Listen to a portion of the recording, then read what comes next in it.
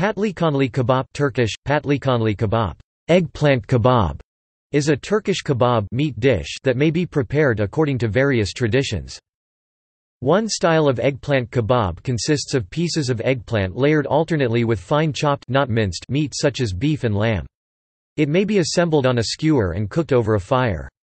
Fırında patlıcan kebabı oven-baked eggplant kebab can be made with skewers in a dish, or the ingredients arranged in a circular pan, with spices such as pepper, and eaten with raw onions and a soft Turkish flatbread, called yufka, or with lalas.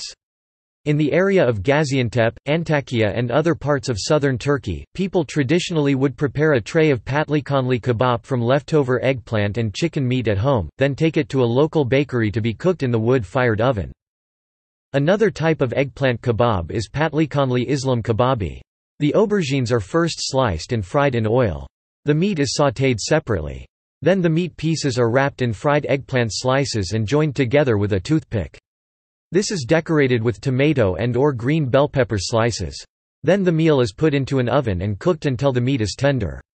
The juice is richened by the addition of some diluted salça, a very concentrated tomato paste from Turkey.